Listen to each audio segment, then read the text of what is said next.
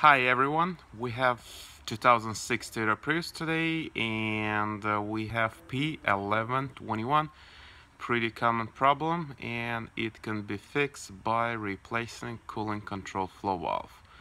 Here is the code, and it's saying that problem being resolved 110 times by replacing water cooling control flow valve, and it looks like that. That's the part number, and this is how it looks.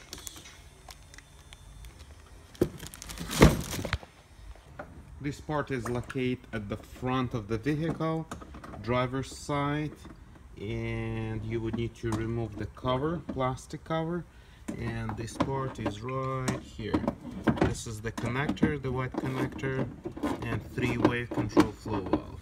Basically it will be easier to remove the headlight and lose the bumper, and it holds two 10mm bolts. One is on the side right here, and one is under there, right there.